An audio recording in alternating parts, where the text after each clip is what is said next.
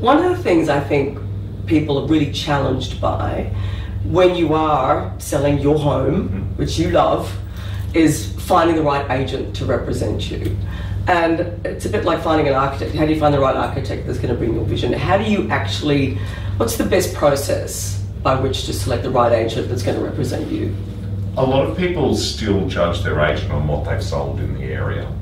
These days the market has totally and utterly changed, where you have an idea of what your house is worth. A purchaser has an idea of what a house should be worth, because they can look it all up on the internet today. Yeah. So you don't need an area specialist anymore. So I look at choosing an agent about actually like dating.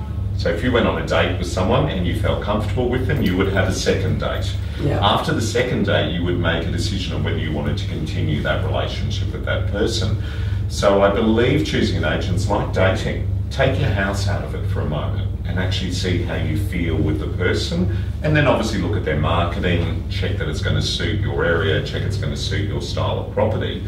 But you're entrusted with this person, and that could be for 4 weeks, it could be 6 weeks, it could be 6 months, depending on the property to sell your home. Yeah. So you're actually in a relationship with this person, and you've got to have that dating process to actually get there. Where if you go, listen, what have they sold? Well, they might have sold quite a few in the area, but they might have sold them well. And you don't like this person, so you've got the emotion going on, and someone's annoying the hell out of you, called your agent. So you've got to have an agent you actually just feel really comfortable with. And then when the emotional days happen, you actually trust they're giving you the right advice, because you've built that trust and you've built a relationship. So it's best then to go to their open homes and see them on the job, talking to people, getting a bit of an idea of how they respond to people, how they interact, and to you, and get a feel for it. So if you've got say 3 that you're looking at, just really do the research first and spend that time.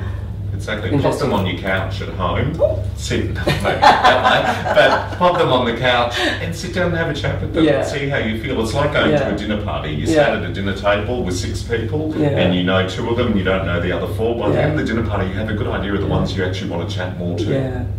And pick the one you want to chat more to. I like it.